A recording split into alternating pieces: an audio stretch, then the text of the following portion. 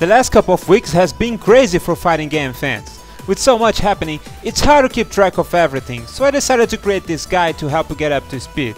So without further ado, let's dive right into it. This is the Cammyplayer channel's fighting game news roundup.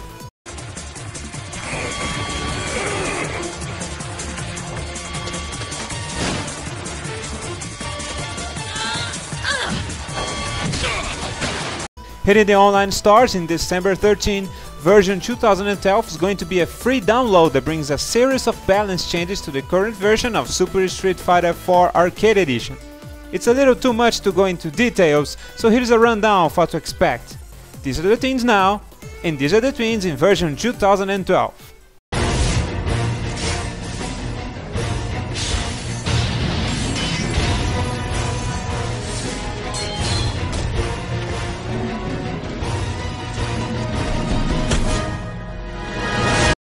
Not much information about the 5th entry in the Soul Calibur series yet, but we do know there's a few new characters coming, and one of them is no other than Rose from Street Fighter.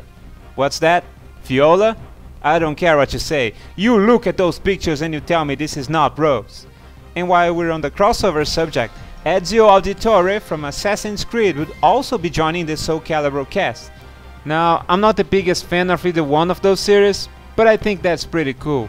Ezio fits this universe perfectly. Not that this matters too much. Previous games had Heihachi Mishima, Link, Spawn, Yoda, The Apprentice, and even Darth Vader. Talking man heard Hulk! Hulk, rip off Talking Man's head! My head?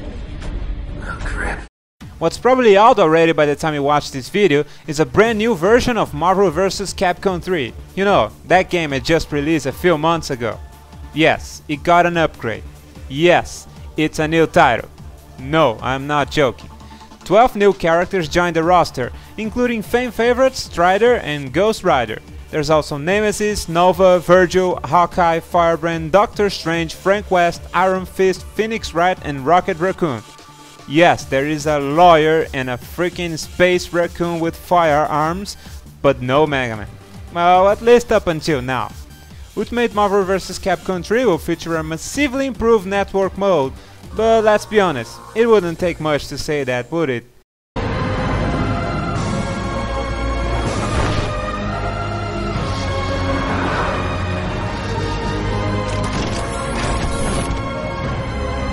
A new Dead or Alive game was announced and will be released sometime next year. Expect the return of some familiar faces like Ginfu, Elliot, Bass. You have no idea who those people are, do you? You're probably starting to wonder if you know the series at all. Let's see if I can help you remember.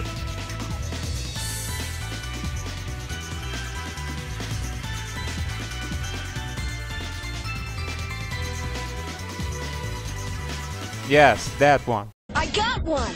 Combat time! Combat time!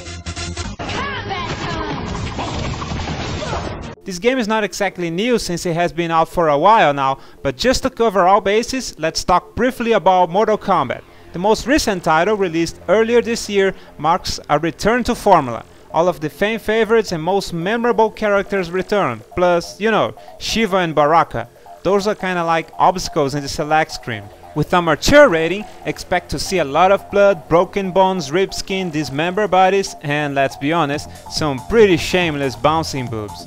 Also, every single girl wears high heels to fight, and that includes the Special Forces agent Sonya Blade. They live among us, living normal lives, until called upon into another dimension. Going back to some good old 2D fighting, the King of Fighters 13 arrives soon in consoles, bringing some exclusive characters like Billy Kane and the only version of Yori Agami pretty much everybody's going to choose, the classic one. Besides that, the game is pretty much the arcade title in all its glory, including Hoff and Clark's juggernaut-like body. Hatsumishima! This is payback! It's that girl.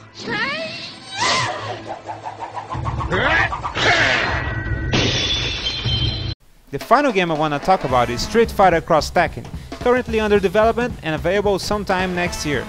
In this title, characters from both franchises duke it out in a tag team battle, having at their disposal a ludicrous amount of techniques. If you're one of the many players who barely use focus attacks in Street Fighter IV, prepare to be overwhelmed by a very complicated fighting engine.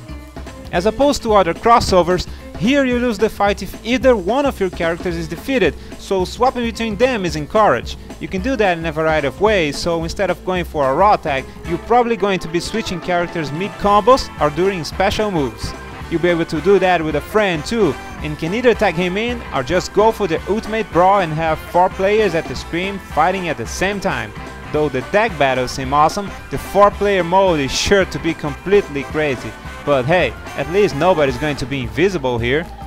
That's not to say there won't be a gimmick though. Core to the Street Fighter cross-stacking engine is the gem system, where you equip your character with different sets of gems to give them special attributes. The gem system is not going to be optional, so you better be prepared to be on top of your game and equip it with the latest and most powerful rocks available, which I'm pretty sure is going to be completely free. While you're at it, do make sure you have Ryu wearing the proper armor and sword, so you have a higher critical rate during fights. Cole from Infamous will make it in as a special guest character in the PlayStation 3 and PlayStation Vita systems. Joining him, we have Toro and Kuro, the PlayStation mascots. Once again, 360 owners got nothing, but I don't really think you guys will be missing the cats, will you?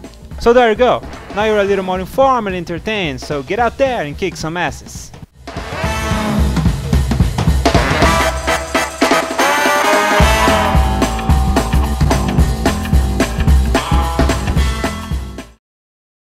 P.S. Oh, and they banned Meta Knight from Smash Bros. Recently.